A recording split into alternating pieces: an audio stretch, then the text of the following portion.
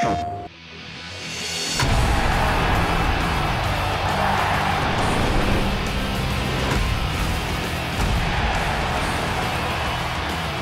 mode is a new feature this year that teaches you how to hit and how to pitch. It starts off on the easiest of levels and it learns from you and gets harder as you progress. Sometimes I get a little frustrated, so I know that's going to help me around the game, so I'm excited about that.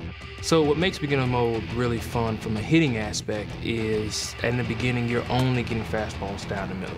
They're gonna pitch you a sequence of fastballs until you get the timing down, until you know what you need to do to hit it. As a hitter, you're rewarded not necessarily for getting hits or home runs, but your quality of contact.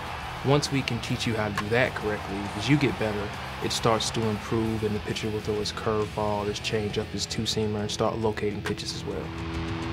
With pitching, we're trying to teach you how to use the different pitching methods in the game to get really, really good accuracy on all of your pitches. When you're pitching, you're gonna have these really, really big timing windows so you can see how all of the pitching methods work and how to be good at them.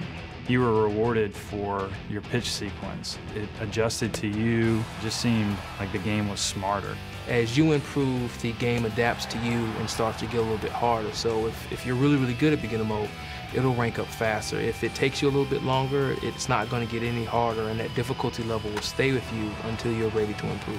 Playing it today, I was able to make some better contact, so I'm excited about it. No matter what your level is, it's going to be accessible to everybody. MLB 13 The Show. So real, it's unreal.